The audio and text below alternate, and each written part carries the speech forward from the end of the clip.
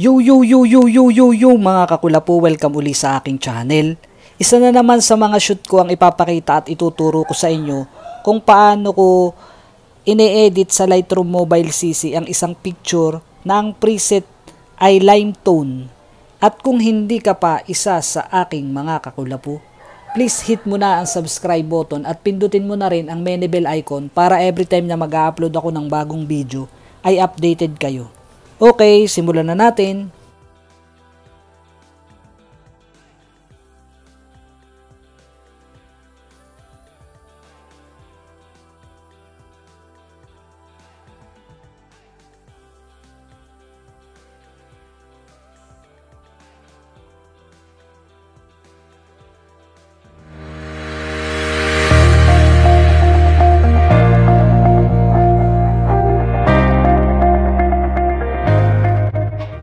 I-open lang natin ang Lightroom Mobile CC. Punta tayo sa Lights, Contrast,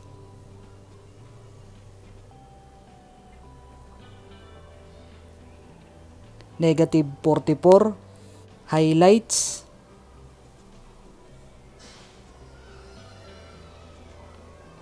Positive 16, Shadows,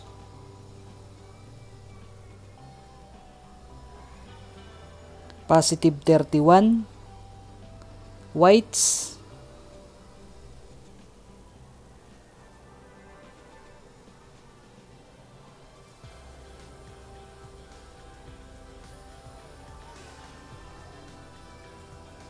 Negative 96, Blacks,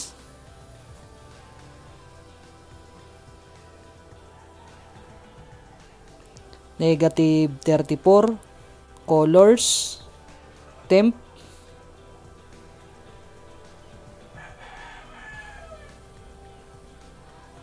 Positive 77, Tint, Positive 25, Vibrance,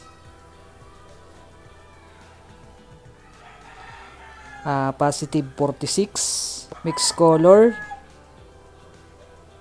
Orange, Saturation, Negative 11, Luminance, Positive 4, Yellow, Hue,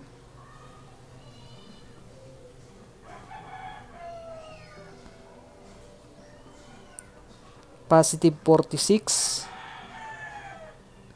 Luminance,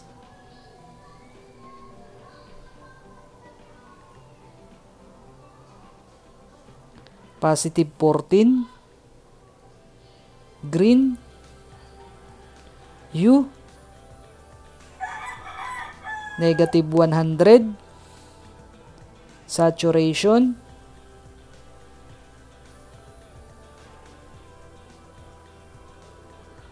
Negative 59, Aqua, Hue, Negative 100, Saturation, Negative 30, Blue, Hue, Negative 100, Saturation, Negative 53, Luminance, Positive 10, Done, Effects, Clarity, Positive 32, Dehaze, Positive 26, Split Tone, Highlights,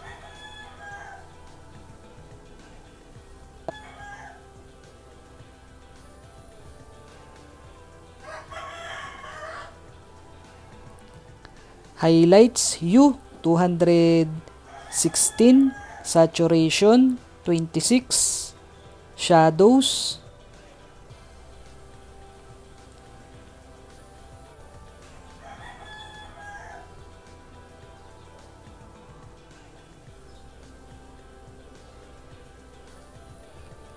Shadows 258. Ang hue, saturation 33. Balance positive 28. Done. Detail, sharpening,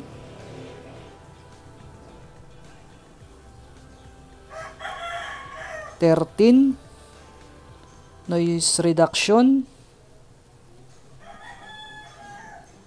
21, contrast 16, colors noise reduction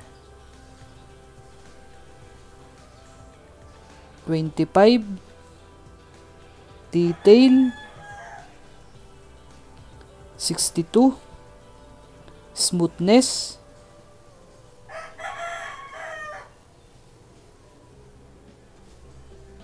82. Ito na yung natapos natin mga kakulapo sa preset na Lime Tone preset. Ito yung before, ito yung after. Ayan, muli, maraming salamat mga kakulapo sa walang sawa ninyong panonood at pagsuporta sa aking channel. Hanggang sa muli.